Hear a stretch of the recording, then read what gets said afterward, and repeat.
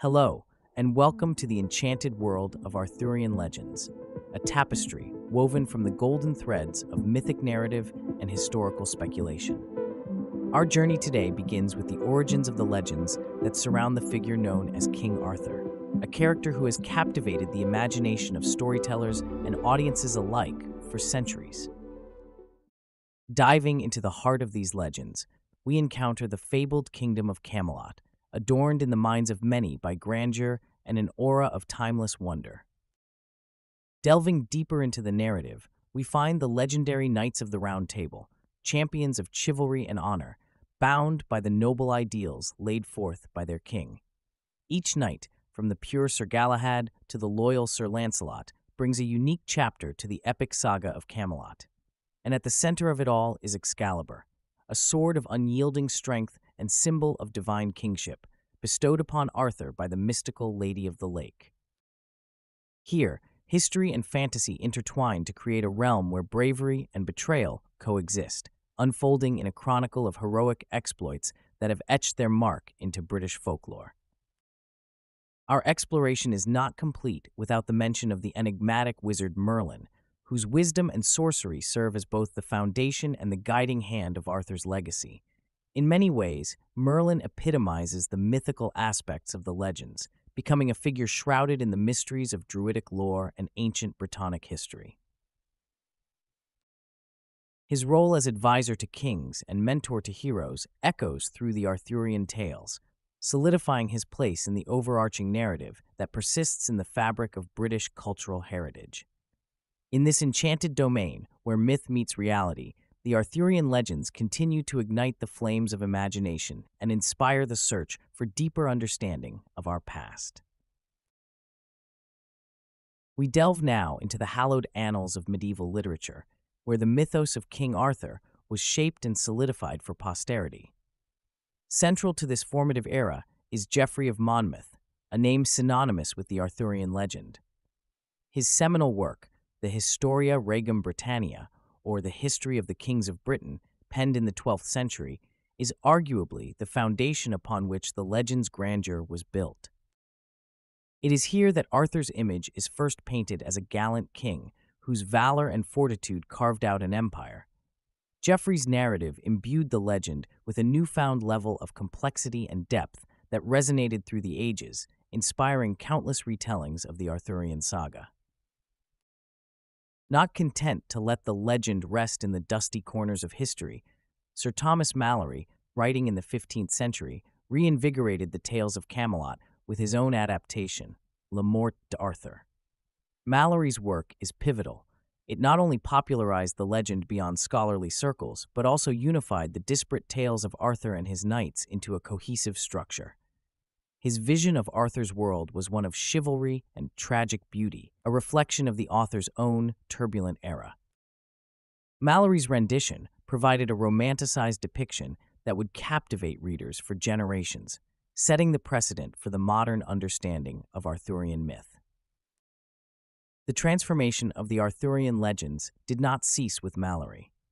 The tales were continually reinterpreted through the medieval period, experiencing a sort of literary evolution. Each retelling, each manuscript, served to distill the essence of King Arthur and his knights, enriching the story with the values and preoccupations of the time. From the French romances, which added characters like Lancelot and the Holy Grail, to the Welsh tales, which preserved ancient Celtic motifs, the Arthurian legend became not just a story, but a cultural tapestry, weaving together the ideals of honor, love, and heroism that still captivate the world today. Venturing deep into the annals of history, we strive to illuminate the shadowy figure of King Arthur, a name that echoes through the corridors of time. The quest for the historical King Arthur begins with a conundrum. Did this legendary king truly exist? Researchers and historians alike have delved into this mystery for centuries, poring over ancient documents and relics of the past. The earliest substantial account of Arthur comes from a historical compilation known as the Historia Brittonum, attributed to a Welsh monk named Nennius around the year 830. This manuscript references a warrior leader who fought against Saxon invaders. Yet, skepticism remains high, as these writings surfaced long after the purported time of Arthur's reign, which would have been in the late 5th to early 6th centuries. Another glimpse into the era comes from Gildas, a 6th century British cleric who penned Dexidio et Conquestu Britanniae. While Gildas refrains from naming Arthur, he describes a battle of Mount Badon, where Britons halted the advance of the Saxons, a feat later texts attribute to Arthur. The exact site of Mount Badon remains elusive, adding to the enigma surrounding his storied battlefield triumphs. Transitioning from manuscript to soil, archaeologists have combed through sites across post-Roman Britain in a bid to unearth the truth. Excavations, particularly at Tintagel in Cornwall and Cadbury Castle in Somerset, have unveiled fortifications and remnants that some tie to Arthur's legendary stronghold, Camelot. However, these findings date from a spread of centuries, presenting challenges in linking them explicitly to a single historical figure. The archaeological tapestry weaves a complex picture of the period, with post-Roman Britain emerging as a mosaic of petty kingdoms and warrior elites. While no direct evidence of Arthur's existence has been discovered, some suggest he could have been a composite of several leaders from that era, possibly even a Roman military figure like Lucius Artorius Castus, who held a command in Britain in the 2nd century.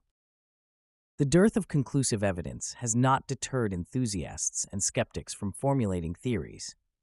One compelling argument points to the Annales Cambriae, or Welsh annals, which record a victory at Badon in the year 516 and Arthur's mortal wounding at Camlan in 537. Though the annals were compiled much later, they reference earlier sources, offering a tantalizing chronological anchor for Arthur's legend. Concluding our historical quest, we're left with the intricate weave of lore and conjecture, a testament to the profound impact of the Arthurian legend. The elusive nature of Arthur's historical footprint serves as a testament to the power of storytelling and the enduring allure of a hero who may have been or perhaps never was. The search for the historical King Arthur remains a rich field of inquiry, a blend of hope, imagination, and rigorous scholarly pursuit. As we delve deeper into the mystical tapestry of King Arthur's narrative, we transition to the powerful reverberations it continues to send through our modern era. The Arthurian legacy is not just a tale, it's an evolving cultural bedrock that has profoundly influenced literature, cinema, and our broader popular culture. In literature, the legend of King Arthur has been a fertile ground for reinterpretation and retelling. T.H. White's The Once and Future King, published in 1958, stands as a landmark work that reimagines the legend for a new audience, infusing it with themes relevant to the 20th century.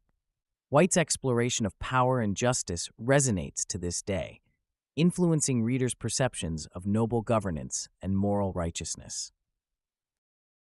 On the big screen, the 1981 film Excalibur, directed by John Boorman, took cinematic liberties to craft a visually stirring rendition of the legend, gripping audiences with its epic storytelling and the eternal struggle between good and evil. The Arthurian legend continues to attract filmmakers, as seen in the 2017 film King Arthur, Legend of the Sword, which, despite its modern take, taps into the timeless allure of the sword in the stone, majestic battles, and Camelot's ideological utopia. Beyond the page and screen, the Arthurian legend permeates every strand of pop culture's fabric. In video games, series like Tomb Raider and Final Fantasy have drawn upon Arthurian symbols and characters, proving that these age-old narratives can seamlessly intersect with digital frontiers to create immersive and compelling experiences. But what ignites this undying fascination? Is it the breathtaking spectacle of knights in shining armor and quests for holy relics, or is it something deeper? The Arthurian legend serves as a mirror, reflecting our ongoing quest for heroism and the human yearning for a world where honor and valor outshine our darkest tendencies. In a contemporary landscape often marred by moral ambiguity, these tales offer a glimpse of clarity, a reminder of values that, despite the passage of time, remain a crucial beacon for society's collective conscience. It's this intricate dance between escapism and reflection that locks the Arthurian legend into a state of perpetual relevance. The narrative may shift shapes, characters may come and go, but the core essence of striving for greatness against all odds, the pursuit of justice, and the power of myth ensures that King Arthur's legend will endure, entrancing generations to come. As long as these themes resonate with the human spirit, the Round Table will never truly fall to ruin, and Excalibur will always rise from the lake as a symbol for the ages. Today, in our final chapter of this legendary tale, we delve into the human psyche and its ceaseless enchantment with heroes and noble deeds. Heroes have walked through the annals of history and fiction, capturing hearts with their gallantry and valor. But what is it about heroism and the concept of chivalry that so fascinates us? Chivalry, with its roots deeply entrenched in the medieval code of conduct, was more than just the art of war. It was a way of life championing courtesy, honor, and bravery. These ideals have transcended the ages, mirrored in our adoration for figures such as King Arthur, who is emblematic of this virtuous pinnacle. But let's look beyond the individual acts of heroism to our intrinsic desire for myth-making and storytelling. Throughout history, dating back to the ancient civilizations of Greece and Mesopotamia, myths have served a crucial role in defining societies, cultures, and our very human nature. They provide not just entertainment, but also a framework for morality, a way to make sense of the world, and to encode our societal values. These myths and stories, like those spun around the Round Table, are vessels traveling through time, carrying the essence of humanity's aspirations and ideals. What then does the enduring popularity of the Arthurian legends reveal about us?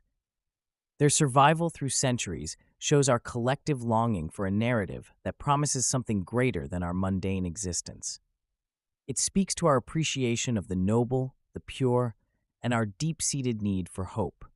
Hope that there is a hero waiting within all of us, capable of extraordinary feats in the name of justice and righteousness. The Arthurian legend has become a canvas on which we project these desires, a testament to our never-ending quest for meaning, and a story that continues to inspire countless hearts to find the hero within. Thank you for joining us on this historical journey through the legend of King Arthur. We hope you've enjoyed the melding of myth and reality as much as we have. If you liked our episode, please subscribe and share with fellow history buffs. And don't forget to comment below with your suggestions for future topics. The most liked suggestion stands a chance to become our next great adventure. Until next time, keep seeking legends and creating your own stories. Farewell.